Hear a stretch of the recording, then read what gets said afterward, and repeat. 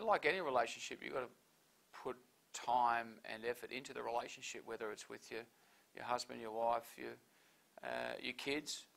You've got to put the time into it. And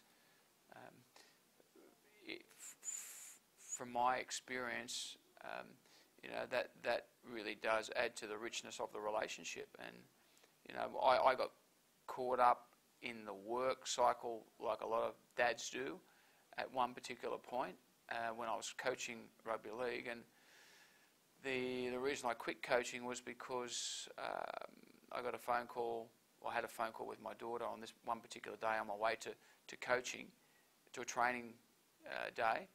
And my daughter was very upset I couldn't go to her running carnival, and I just couldn't go because I had these other commitments, which to me were more of a priority. But when she hung the phone up, and she was very upset on the phone, I reflected and thought for probably 10-15 minutes in the car for the duration of the journey, and thought, what sort of a dad am I? And all these opportunities for me to connect and grow, and the memories, I'm missing them.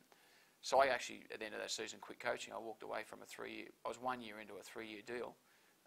But for me, it's the best thing I've ever done on many fronts. And the parenting front was one huge area that I benefited from. Yeah, that's huge. Yeah, it was, and I had no regrets. I had, in fact, I was more certain about that decision than probably any other decision I've ever made in my life. And ultimately, I listened to my gut, my instinct, my intuition, and it's been fantastic. That was 14 years ago, and got a whole new life now, and really energised about each and every day.